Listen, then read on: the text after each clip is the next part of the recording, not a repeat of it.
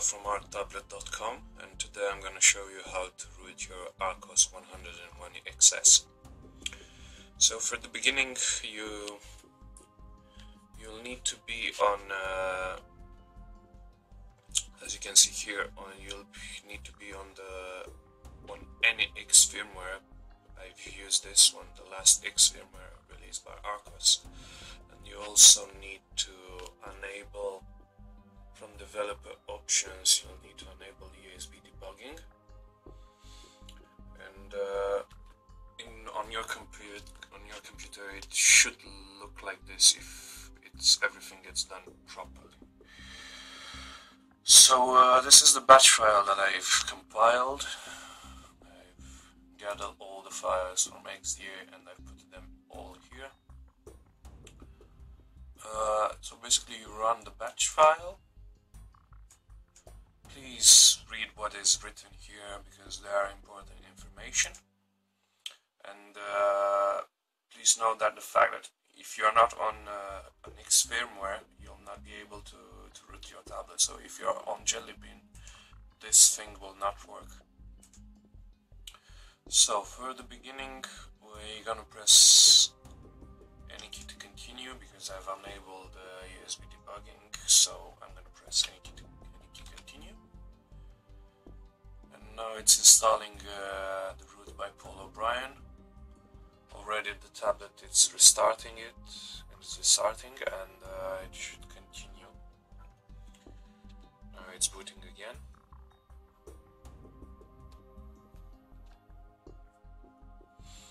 After the tablet starts up again, we're gonna press the next key.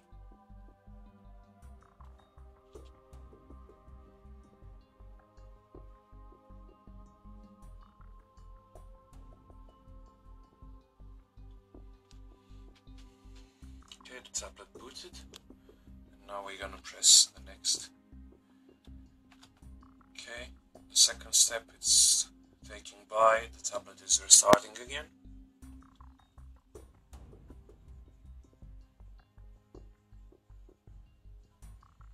We will wait to the tablet to restart again. It will take a little bit longer because in this stage the rooting method it's not quite so good, so it basically lags the tablet. It's moving very slowly and it will take longer.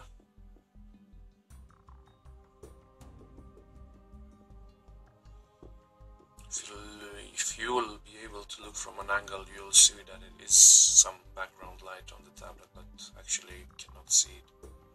As you can see, finally it started up. Come back here, press again,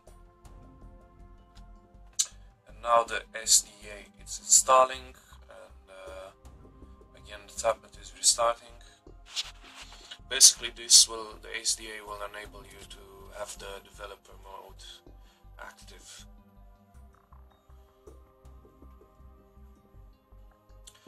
Now your tablet will start again slowly, very slowly.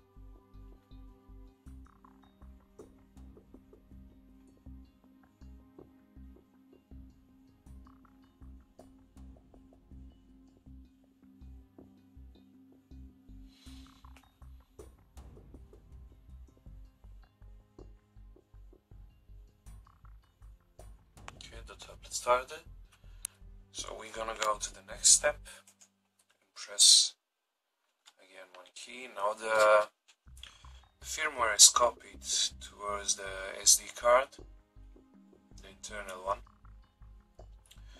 It will take a while, like 100 seconds from what I remember, because it's a big one. This is the firmware that you will use it from now. It's a Jelly Bean rooted firmware. It's made by Serdo Petru. So we're gonna wait for this. It will take a while, as I said. Sorry for the shakiness of the video, but I don't have a tripod.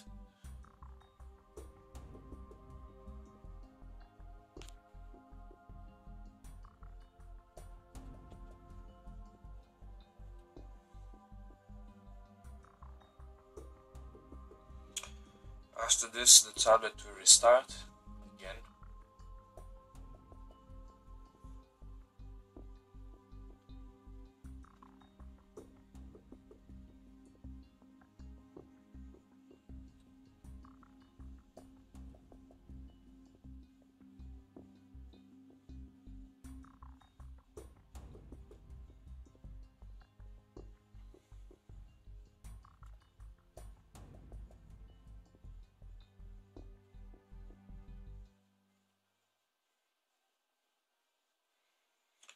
also find in the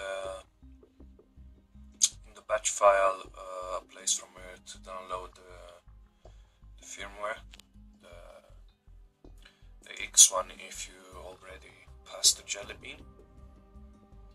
So you just need to copy the address and paste it in your browser.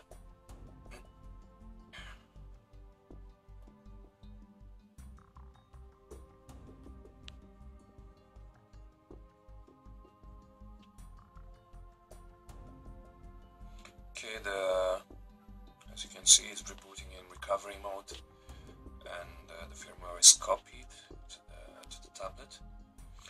And now, on the tablet, you'll go to recovery system by using the volume buttons. If I will be able to do this. Okay, recovery system. You select it by using the power button, and after that you go to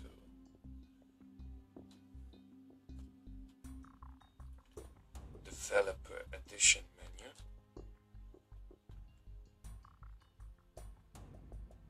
and you select Flash Kernel init RAM FS, and on your computer it should pop up a new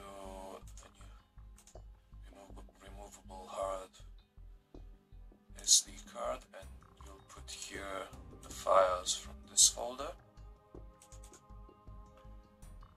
and you copy them from here to here on the Nova, whatever it is, and after that you come back to your tablet and you select you'll select OK.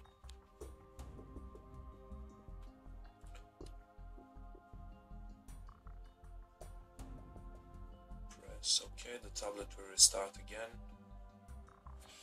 Come back here.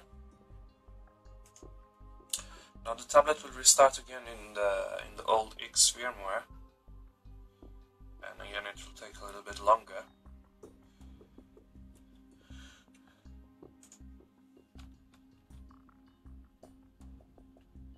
This is some explanations on how to select the files and what to put on the tablet after you enter in the recovery mode, where to navigate and how to put the files on there. As you can see, if you do it right, it will pop up directly. You don't need to open it. Okay, the tablet booted again. Now, okay, so these are the steps. So this is the last step, the last reboot of the tablet.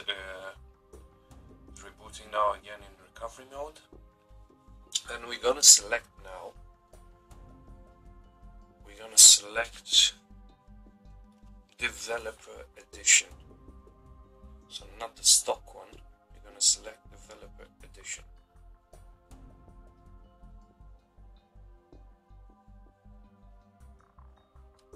Okay, the tablet is booting now again.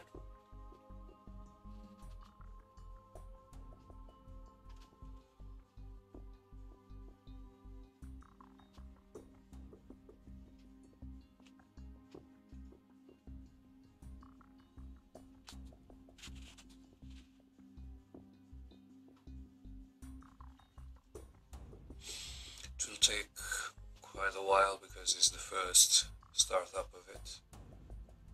Usually around 2 minutes.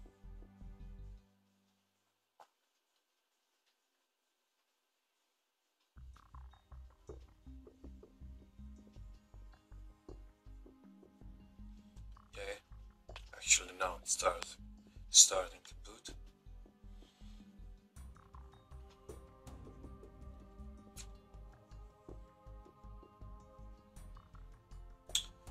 And as you can see, it's upgrading.